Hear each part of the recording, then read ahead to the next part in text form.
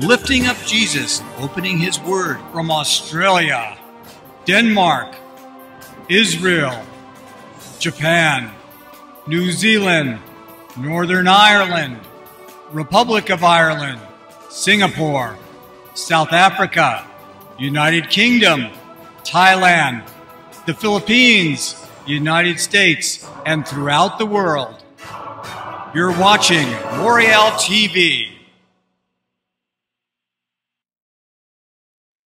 Hi, this is Tim Worth from Moriel TV and Moriel Radio. I'm here with James Jacob Prasch, who is alive and very much well in England. Jacob, one of the believers had the question about Jewish people. What is the significance of the Yamaka? Okay, the Yamaka is a cultural emblem. It is not a scriptural emblem. The head covering in scripture for a Jewish male was to be a talit, a kind of a scarf with fringes on it. 613 tassels, one for every commandment of the Torah, not a yarmulke. A yarmulke developed in the early Middle Ages and beyond as a response to Christianity, because Christians would pray with their head uncovered.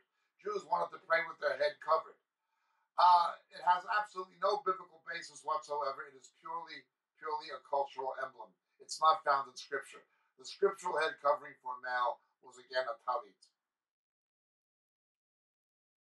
Thank you, I'm not adverse to Jewish believers or people wearing them under certain circumstances. I'm simply saying that it should not be seen as any kind of a scriptural dictate.